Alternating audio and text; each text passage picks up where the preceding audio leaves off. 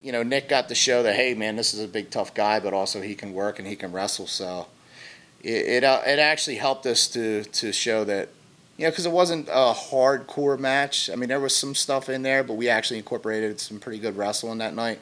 So it actually showed that, hey, maybe the CZW stuff has some wrestling too. It's just not garbage. And we never planned on it getting to where it got. It just was like, fuck it, let's go with it. And the fans were just eating it up. And the stuff that happened in that match I mean, a lot of it wasn't planned. We just went with it, and we were just calling it on the fly. And it was just everybody felt a vibe. It was all four of us just felt a vibe, what we had to do, and we just kept taking it further and further and further. Like I said, everybody mentally was just like, fuck it, let's do it. Let's tear the house down. I can't go out there and be a face, especially, you know, the hardcore indie fans knew CM Punk.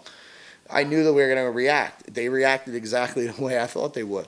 So I said, nah, I'll play the heel. So he was a little ticked about that. I said, I'm going to try it again. He didn't lift up. I took all my might to lift him up or whatever. And I basically said, I said, lariat. So I was going to put him down on the apron and go and hit the rope and clothesline him down and off. But he completely went. And I guess he thought I was just trying to throw him and kill him or whatever. And basically, I mean, not saying it was the safest thing to do, but whatever. He turned around, he was in my face. And I was selling it because I really didn't think that it was like real until I was down the corner and I was like, man, this motherfucker's kicking me.